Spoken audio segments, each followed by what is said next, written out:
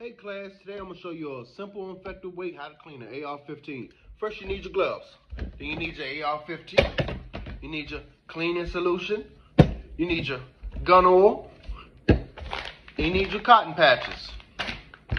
First thing on AR-15 always come with two nipples, alright? These two nipples are right here. Pull them out a little bit so you can see them. These are the titties, okay? They don't come all the way out for your protection, so you don't lose them. They're very small pins. All right, once you pull them out, just pull that AR apart, and then you pull out the shaft, the good part. All right, pull out the shaft, and boom. Clean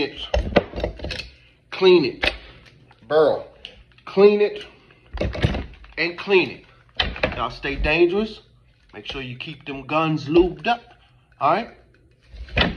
Class is dismissed.